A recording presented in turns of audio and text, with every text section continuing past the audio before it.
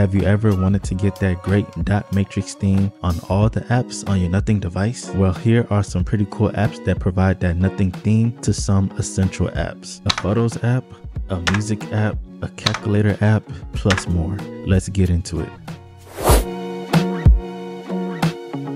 This is a minimal gallery app that displays your pictures stored on your device, not from the cloud. To get this app, you'll need to download it from the GitHub of the developer. That link will be in the description. There's an album view and a timeline view. You can add some photos to your favorites, and there's a dedicated section for video. I personally use this app to cycle through my wallpapers. It's still in work in progress, but for now, I just use it as a bare bones gallery app that fits perfectly with the rest of the Nothing UI apps. It works great for me. Next, we have a calculator app. It's a Nothing style calculator app, very simple, but I love using this over the stock calculator app just for the cohesion of the OS.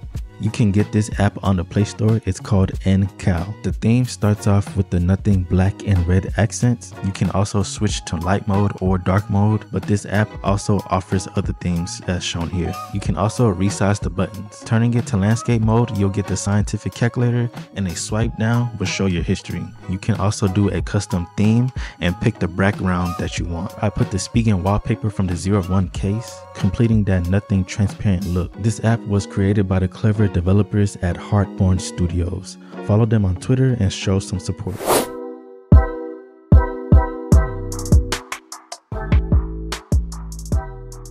So here's a great one.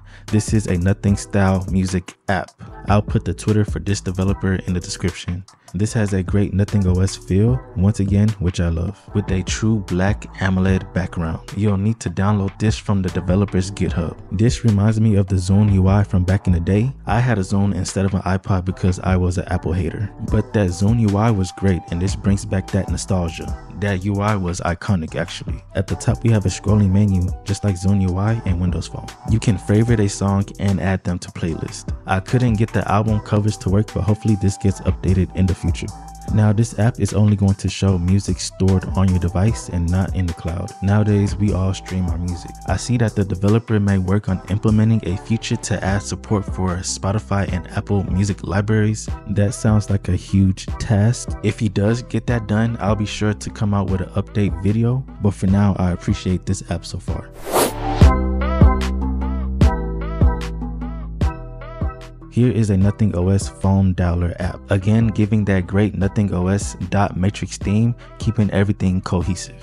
It supports light mode and dark mode, and they both look great. You can get this app in the Play Store. It's called NDial. This is thanks to the Heartborn Studios as well. Make sure to show some love to them. Now the silent call recording feature is not available on this build. I see some people were upset about that, but I mean, stop recording people, bruh. You have your recents and contact list neatly laid out. The contact card looks great with that faded bottom. This looks better than the stock pixel dialer, to be honest. You can add photos for your contacts through this app, and you can add notes for each contact as well.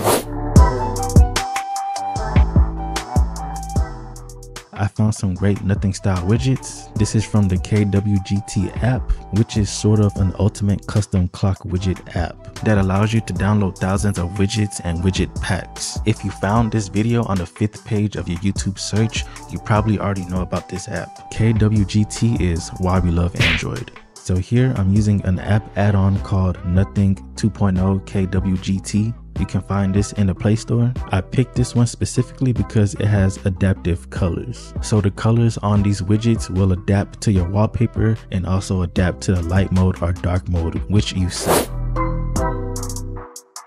The next app is an app called Do Thing, which is a lightweight to-do app, but it has that Nothing thing. This is a great way to check off your task during the day with an app that is cohesive with the rest of the Nothing UI.